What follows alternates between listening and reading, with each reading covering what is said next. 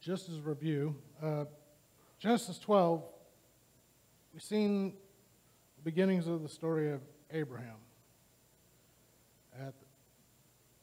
As of right now, he's being referred to Abram, and I'm just going to apologize now. I'm probably just going to keep saying Abraham. We know who he is.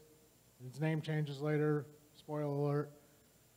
But we're speaking on Abraham, and I'm catching myself saying Abraham instead of Abram, and I'm just going to not fight it. But in the last chapter, we're starting to really get into a picture of who this man is, the father of the nation of Israel. And one of the first stories we really get to see from him is one of a failure of character. And I appreciate this because it's showing us that these great patriarchs of the faith were not perfect. And namely, throughout chapter 12, we're seeing the story of Abraham was just promised this land and that his children would go on to become a great nation, numerous as can't even count how many descendants he'll have. He receives this promise. He goes out to the land on faith of God's word, finds it, and as they're just getting established, a famine comes. And this is where we get an example of, I would think, something we can all relate to. You believe in God. You have faith in God. You trust Him. But then something hard happens in your life. And then we see what Abraham did here, and that is he tried to bring about his own deliverance. His faith fell short, and he sought to correct the problem instead of trusting in God to solve it for him. Trusting in God to show him the way through it. And in this, as he's arrived in the promised land, flees to Egypt. He puts himself in danger. He puts his wife, his family in danger. And is even rebuked by a pagan king. Why would you lie about this? Get out of my country. And that's where we're picking up here in Genesis 13. So Abraham went up from Egypt to Negev, he and his wife and all that belonged to him, and Lot with him. Now, Abram was very rich in livestock and silver and gold. He went on his journey from Negev as far as Bethel to the place where his tent had been at the beginning, between Bethel and Ai, to the place of the altar which he had made there formerly, and there Abraham called on the name of the Lord. So what is the first thing we see now? We've seen this lapse in faith in trying to bring about his own deliverance in hard times. But what does Abram do? We got through this. They got out alive. He corrected course. He got back on course. Instead of, woe is me, how horrible am I, how I failed God, I can't help it, I'm sorry, Lord. He didn't just have a pity party. He picked up and got back on course. We're seeing that, yes, we are human beings. We're not perfect. We're going to slip up. We're going to make mistakes. We're going to forget to turn to God for the answers. We're going to think that we know better. We think we have it figured out. And we will have failures. But what we're seeing here is a failure that almost costed him and his family's lives. Instead of having a pity party, he got back on course. What did God want him to do? Get to the promised land. Get to the land that he was promised by God. Get over there. Go. Get back on course. And that's exactly what he did. Now Lot, who went with Abram, also had flocks, herds, and tents, and the land could not sustain them while dwelling together, for their possessions were so great that they were not able to remain together. And there was strife between the herdsmen of Abram's livestock and the herdsmen of Lot's livestock. Now the Canaanite and the Perizzite were dwelling then in the land. So now we're back on course. We've corrected what we've done wrong. Back on course following God. Now we got another problem. Problem probably a lot of us can't relate to, but he's too rich, and his nephew's too rich. Too many people working for us. Too much livestock. Too much gold and silver. The land can't handle it. Can't relate. But they have this problem here. Both Lot's family and his people and Abram's family and his people, they got too much going on in the land they're trying to possess right now. And it's causing strife. It's causing arguments between, oh, it was our turn to have that field. And, oh, you can't just take over this area. They're going back and forth fighting. So immediately we're seeing another opportunity to follow God's heart in this situation. Another problem presenting itself. How do we address it? So Abram said to Lot, please let there be no strife between you and me, nor between my herdsmen and your herdsmen, for we are brothers. Lot, we're family. We can't be having this going on. We can't have this bickering back and forth. That's not what we should have going on. And remember in the last verse there, we got the Canaanites and the Perizzites watching. The outside world is watching these people that claim to follow the one true God. How are we going to handle this situation? I think it's something we should try to keep in mind ourselves. The outside world is watching the people that swear to follow the one true God. How do they handle difficulties? How do they handle problems? How do they deal with what the world throws at them? I don't think it's just a coincidence that we're pointing out that these other nations are watching. You had one problem, Abram, and you choose to go about your own way and flee and try to handle it yourself, and that almost turned out horrible for you. Now here's another problem. How do you handle it this time?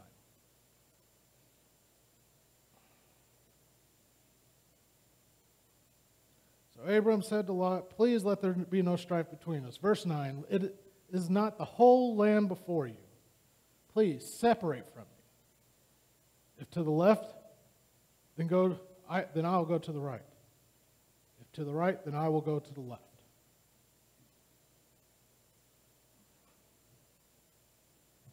We're not getting along together, our people.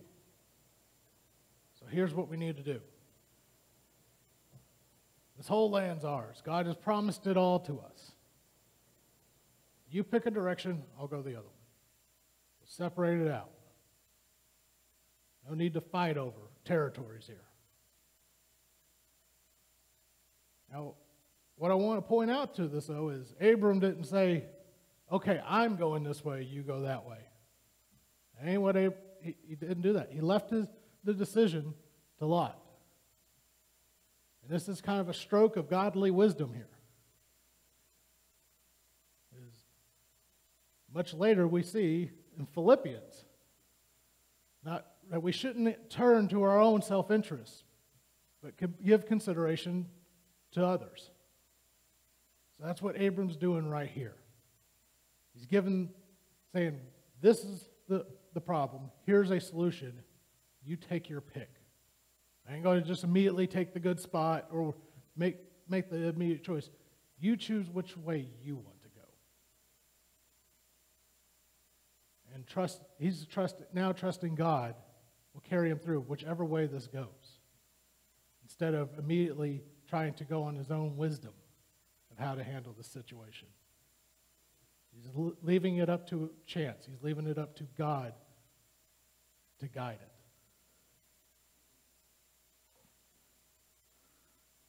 Lot lifted up his eyes and saw all the valley of Jordan, that it was well watered everywhere. This was before the Lord destroyed Sodom and Gomorrah, like the garden of the Lord, like the land of Egypt, as you go to Zoar. Lot chose for himself the valley of Jordan, and Lot journeyed eastward. Thus they were separated from each other. Abram settled in the land of Canaan, while Lot settled in the cities of the valley, and moved his tents as far as Sodom. So, Abram says, okay, we need to separate. This much is obvious. Our people are fighting. So he says, Lot, I'm going to leave it to you. You pick which way you want to go. I'll go the opposite direction. Abram's trusting that however this goes, God's going to carry him through. Lot, on the other hand, says, really? I can pick whatever land I want? Well, he took a look around. He's like, that looks like a great place to raise a herd. Lush, fertile valley of the Jordan. Looks just like what we saw in Egypt. Just fertile lands. I'm going to go that way. They got big cities there, well established already. That looks like the easy road. You're crazy, Abram, but I'm going that way. Lot went the more carnal route in this situation. He wasn't trusting in anything but his own judgment. His judgment says, I got herds, got fertile land. This is an easy choice. I'm going to go with it. And this is the thing here, is often the easy choice seems like it's completely obvious. How could you turn away from it? No consideration of what God's leading in this. Lot never turned to God and said, which way should I go? And so,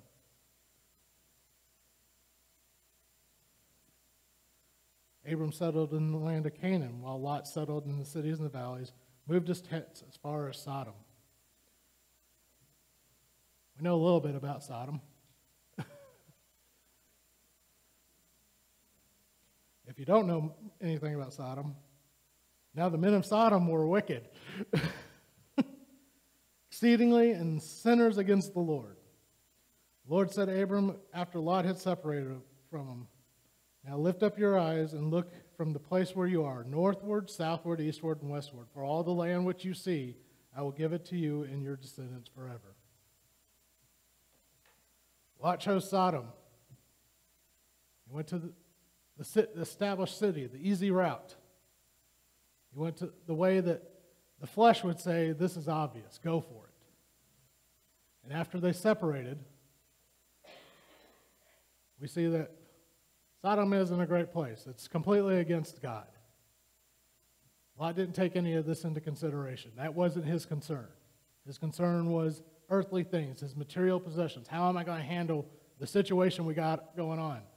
I've been offered the gravy train, prosperous area. Obviously, I must take it. A more modern example that might be more relatable is your job just offered you a huge promotion. Great salary. Give you a company car. They'll pay for everything. All you got to do is live literally on the strip of Vegas.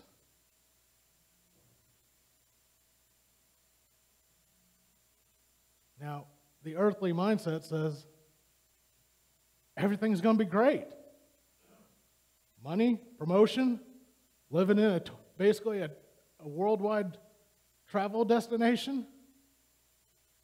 But we're not taking into account. Vegas has no place for God when it comes to the strip. And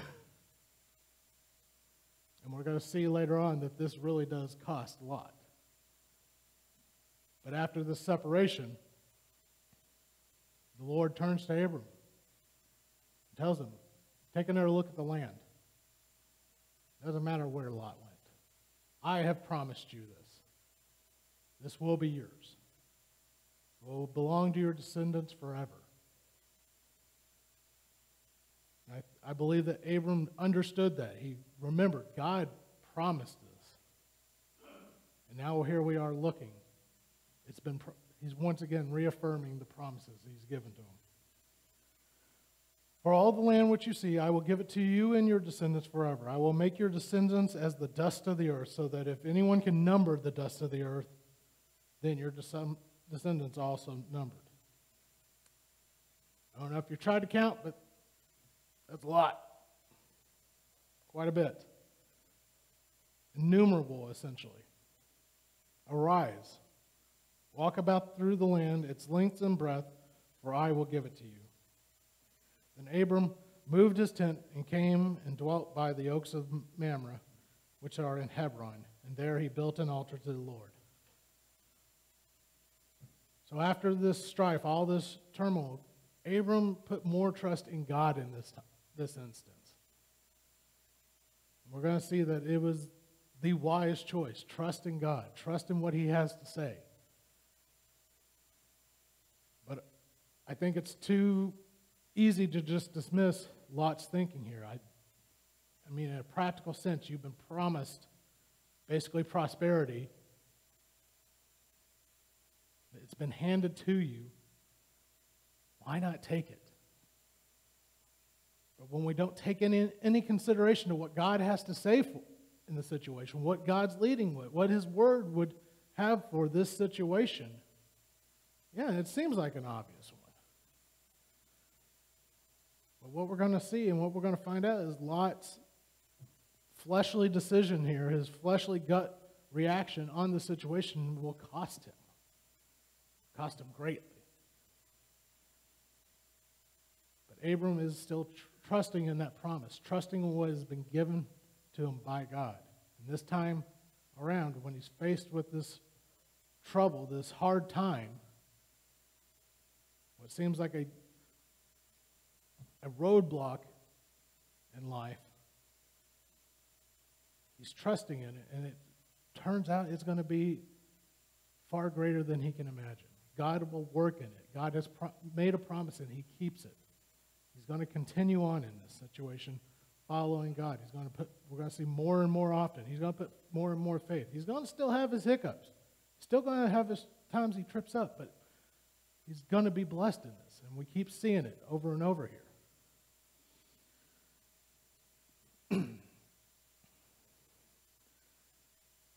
We can venture into 14 a little bit here. And it came about in the days of Amphro, king of Shinar, Arioch, king of Elazar, and Chedorlaomer, king of Elam, and Tidal, king of Goim, that they made war with Bera, king of Sodom, and the Bersha, king of Gomorrah, Shinab, king of Admah, and Shemebar, king of Zoabim, and king of Bela, that is Zoar. I really didn't think I was going to be able to say all those. All these came as allies to the valley of Siddim, that is the Salt Sea. 12 years they had served Chedorlaomer, but the 13th year they rebelled. In the 14th year, Chedorlaomer, the king and the kings that were with him, came and defeated Rephaim, the Ashtaroth, Carnaim, and the Zuzim, and Ham, and Emin, Shavat, Kirathim, and the Horites in their Mount Seir, as far as El Paran, which is by the wilderness. Gotta get a drink after trying to do all that.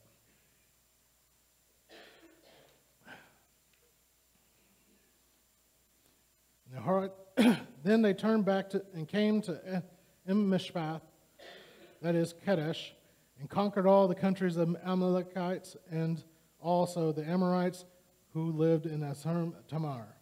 And the king of Sodom and the king of Gomorrah and the king of Adam and the king of Zeboim and the king of Bela, that is Zoar, came out and they arrayed for battle against them in the valley of Siddim, against Chedorlaomer, king of Elam, and the Tidal, king of Goim, and Amphro, king of Shinar, and the Arioch, king of Elazar, 4 kings against 5. Essentially, the entire region has gone to war against each other. If this is the known world, we're in World War. There's plenty of going back in past and history and how all this works out, but essentially, one of the greatest battles in the Old Testament history is going on. Now the valley of Siddim was full of tar pits, and the kings of Sodom and Gomorrah fled, and they fell into them. But those who survived fled into the hill country. Then they took all the goods of Sodom and Gomorrah and all their food supply and departed. They also took Lot, Abram's nephew, and his possessions and departed, for he was living in Sodom. Great. Lush land, great for raising a herd, and is going to be prosperous, and already great established cities. Sounds like it's going to be a great time. Easy road, we'll have it made. This is going to go great. And then all the region decided to descend on Sodom and Gomorrah and basically level it. Stealing all the gold, silver, all their supplies, and taking a few slaves, including Lot and his family. They also took Lot, Abram's nephew, and his possessions and departed, for he was living in Sodom. Then a fugitive came and told Abram the Hebrew. Now he was living by the oaks of Mamre, an Amorite, brother of Eshcol, and brother of Anar, and these were allies with Abram. So all this war had broken out. The city was just taken down. Everything is stripped out of it that was worth carrying away, including Lot and his family and all their possessions, taken out. And if Abraham had a few friends on the inside who were able to get out of the city and come and inform him that, hey, your nephew who took off to Sodom, well, now he's in a cage being hauled off. Informing him of all this was going on. When Abram heard that his relative had been taken captive, he led out his trained men born in his house, 318, and went in pursuit as far as Dan. He divided his forces against them by night, he and his servants, and defeated them and pursued them as far as Hobah, which is north of Damascus. He brought back all the goods and also brought back his relative Lot with his possessions, and also the women and the people. So basically, Abraham's family has been attacked. They've been imprisoned. Few fugitives of the attack were able to inform him, and he said, okay, boys, let's go get them. 318 men, and if you actually plot out all these locations, an army that just took down a city was ran off by 318 men. As far as 150 miles, they were tailing these guys. Yeah. They were wanderers. They really didn't even have an established place. They lived out of tents. They raised herds. And when he says trained men, the Hebrew actually means knew which way to hold a sword. When it says trained, basically they knew to stick them with the pointy end. So he got everybody that had any kind of comprehension of how to fight, 318, and ran off an army that just was successful in sieging a city. And won, and got all their stuff back, and some, and his nephew, and the women. Basically recovered everything that was lost.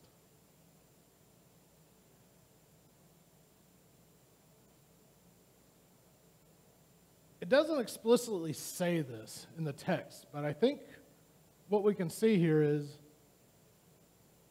army attacks city, hey boys, let's get the rest of the guys together and go get our nephew. There's a lot of faith there. There's a lot of trust that this is what's right to do.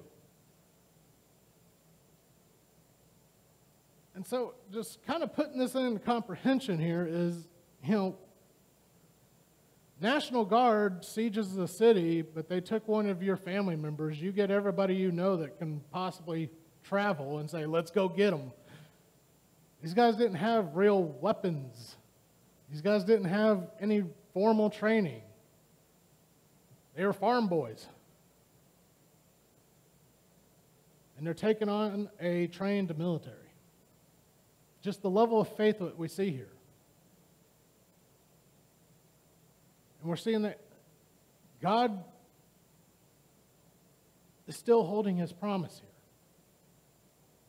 God's promise was to Abraham and his descendants. Who is Lot? One of his descendants. His nephew. One of his family.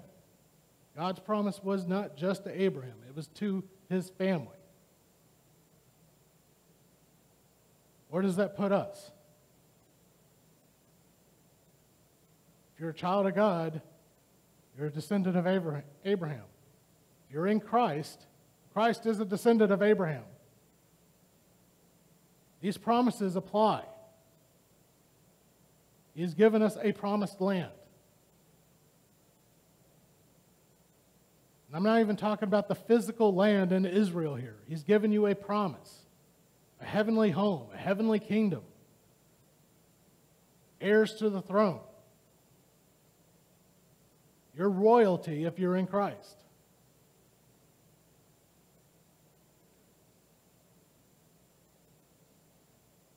So I think what we need to focus on here is let's not worry about the piddly little things that's around you now.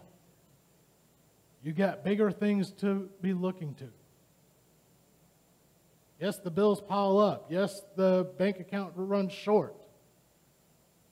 Yes, people get sick. Yes, times get hard. Yes, you ache and tired. All these things come about. But have faith, have trust in God that he will carry you through. Christ once told us that look at the lilies of the valley. Look how beautiful they are. They don't worry about anything. You are so much more important to him than that flower.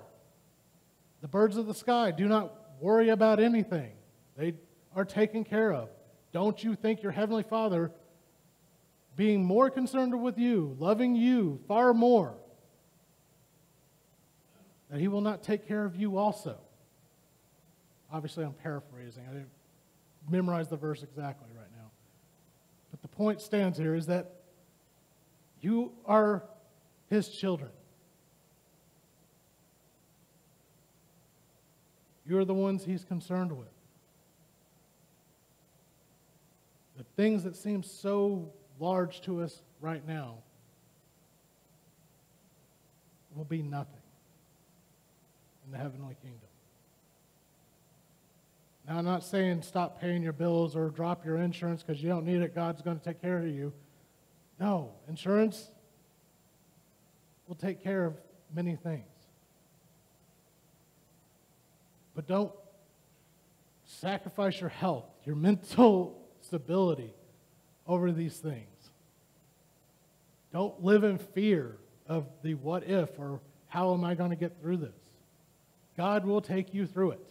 God will carry you through it. You are his child. He's going to take care of you.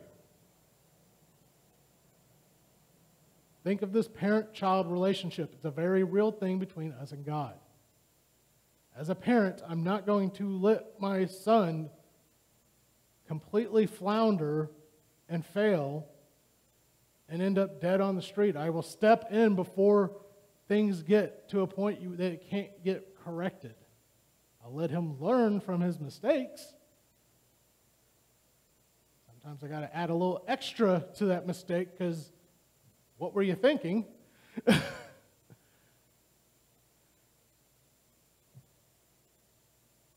just as a parent will let their child make a mistake so they can learn, so will our Heavenly Father.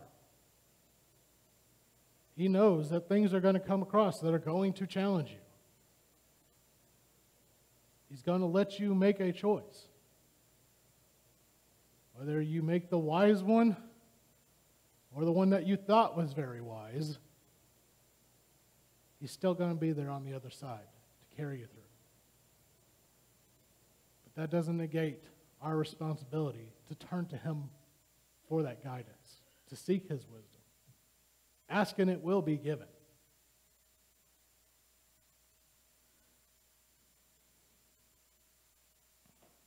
pick up next week, we'll take another look at one of God's promises to Abraham, how he's going to reaffirm what his plan is for him, and see where the next venture in Abraham's story goes.